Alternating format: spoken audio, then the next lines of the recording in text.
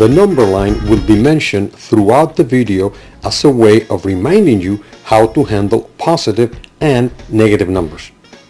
This is an important topic to know, and sometimes students have problems with it. First, let's understand numbers. All the numbers that you have used so far in mathematics to compute operations and solve problems are called real numbers. A real number could be any number, fraction or decimal. For example, all of the following are real numbers: repeating decimals, fractions, roots. Remember, roots are called radicals, special numbers such as pi, decimals, positive and negative integers, whole numbers, and natural numbers. The following flowchart will help you understand this better. Real numbers are divided into irrational numbers and rational numbers. Rational numbers, in turn, are split further into fractions and integers, while integers can be negative and positive. Beyond this, positive numbers are called whole if they include 0, and natural if they do not. Irrational numbers are non-repeating decimals. Irrational numbers are those numbers that cannot be written as a ratio of two integers. For example, the following are irrational numbers: square root of 2, pi, the square root of 10, the square root of 500. Now, a number is rational if it can be written as a ratio of two integers, a fraction. For example, the following are rational numbers: 1 over 3, 2 over 1 or 2, 3 over 4, 17 over 4, 10.3. Repeating decimals such as 1 over 3 equals 0.33333 forever, and 5 over 11 equals 0.454545 forever, and square root of perfect squares such as square root of 4, square root of 9, square root of 25 are also rational numbers. However, rational numbers not written as a ratio are called integers. Integers can be positive or negative: -4, -3, -2, -1, 0, 1, 2, 3, 4, and they include 0. Integers can be best understood by the use of the number line. Number lines have a 0 in the middle, negative numbers to the left, and positive numbers to the right. To use the number line to find answers, start at 0 and then move left and right according to whether the expression represents an addition or subtraction. Where the last operation lands, it gives the answer. For example, evaluate: -3 plus 5 plus 7 minus 9 plus 4 minus 6 plus 2 plus 8 minus 15.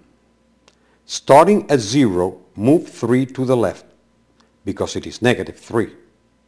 5 to the right, 7 right, 9 left, 4 right, 6 left, 2 right, 8 right, 15 left. The answer is -7. Another example. Evaluate: 8 plus 3 minus 6 minus 12 plus 5 minus 2. Starting at 0, move 8 to the right, 3 to the right again, 6 to the left, 12 to the left, 5 right, 2 left. The answer is -4. From the use of the number line, we learn that adding two positive integers gives a positive answer. 45 plus 15 equals 60. Also from the number line, we learn that adding two negative integers gives a negative answer. -20 plus -13 equals -33. And adding a negative and a positive number gives an answer that could be either positive or negative, depending on whether the larger number is positive or negative. Positive 14 plus negative 8 equals 6. Positive 12 plus negative 19 equals negative 7. What we just did is called algebraic addition. Notice that we are always adding, except that when you add a positive and a negative number, you're actually subtracting. Nevertheless, it is called algebraic addition. Now, if we have algebraic addition, we should also have algebraic subtraction. Algebraic subtraction involves taking away a positive number. For example, I have $15 in my pockets and take away 8 to buy lunch. Positive 15 minus positive 8 equals $7 left. Now let's try taking away a negative number. For example, I have $25 left after paying $10. If the payment is returned, 25 minus negative 10 equals 35. Let's try a variation of the same problem. I borrow to buy $25 in groceries. If $10 are returned, negative 25 minus negative 10 equals negative 15. Notice that because there is a benefit from taking away a negative, the result of negative times negative is positive. Let's try another example. Joey owes $20 to Ricky and $18 to Maria. If Maria forgives the debt, then he only owes $20. The equations to show this are negative 20, negative 18 equals negative 38. $38 is what he owes. If one debt is forgiven, take away the negative.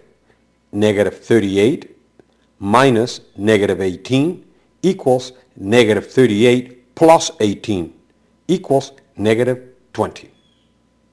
Let's try now a more complicated example, where addition and subtraction, positive and negative numbers all get combined at the same time. In this example, 8 is added to 10, and then 3 is subtracted. Negative 5 is added, 7 is subtracted, and negative 6 is subtracted, and so on. This shows we can add negative numbers, plus negative 5, subtract positive numbers, minus positive 7, subtract negative numbers, minus negative 6, and so on. Sounds confusing? Let's break it down. Start by adding 8 and 10 to get 18, and taking 3 away is 15. So far, so good. Next, add negative 5 to 15 and it goes down to 10. Adding bad to good makes it go down. Next, subtract positive 7 and go down to 3. This time, taking good away makes it go down. Next, subtract negative 6 and go up to 9. Taking bad away makes it good and goes up. At this point, having a parenthesis is the same as not having one. Ignore it and continue. Next, add negative 12 and go down beyond 0 to negative 3, the negative side of the number line. Next, subtract positive 14 and go down to negative 17. Taking good away makes it go down further. To finish, subtract negative 9 and go up to negative 8. Taking bad away makes it go up. By now we realize that having two signs together is confusing. Therefore, we'll take a shortcut by converting all double signs into one. Using the following example, we remove double signs and all parentheses, leaving only numbers and one sign between numbers, using the following rules. If the signs are the same, turn both signs into one positive sign. If the signs are different, turn both signs into one negative sign. Same, positive. Different, negative.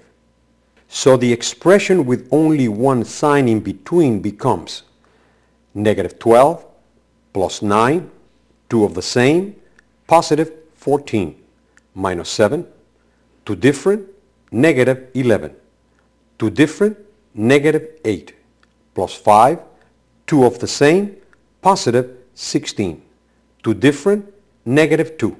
Find the answer by moving right and left on the number line. Starting at 0, to the left 12, to the right 9, to the right 14, to the left 7, to the left 11, to the left 8, to the right 5, to the right 16, to the left 2, stopping at 4. Now, if the operations involve multiplication and division, the rules just mentioned still apply. Signs are the same, turn to one positive sign.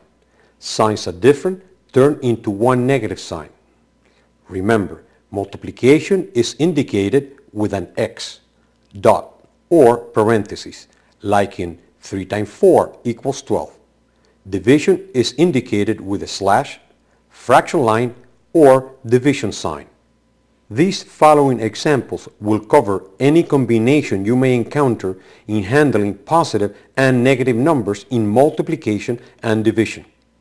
9 times 8 equals 72. Same signs, positive. 12, notice the dot, times negative 3 equals negative 36. Different signs, negative. Negative 4 times negative 7 equals positive 28. Same signs, positive. 8 times negative 5 equals negative 40. Different signs, negative. Negative 12 divided by 4 equals negative 3. Different signs, negative. Negative 2.4 divided by negative 8 equals 0.3. Same signs, positive. 84 divided by negative 12 equals negative 7. Different signs, negative.